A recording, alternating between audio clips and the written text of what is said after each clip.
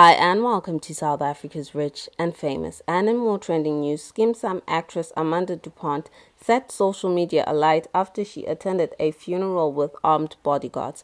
Pictures of Amanda dressed in all black and with armed bodyguards raised questions. She was rumored to be dating taxi boss Bafana Sindane. Questions were raised because the actress has never been seen with security in public before. Amanda apparently attended the funeral of Sindane's family member. Last year, news broke that she was now dating Sindane, and later Sunday World reported that they were living their best lives in Paris. Sindane is a KZN-born businessman.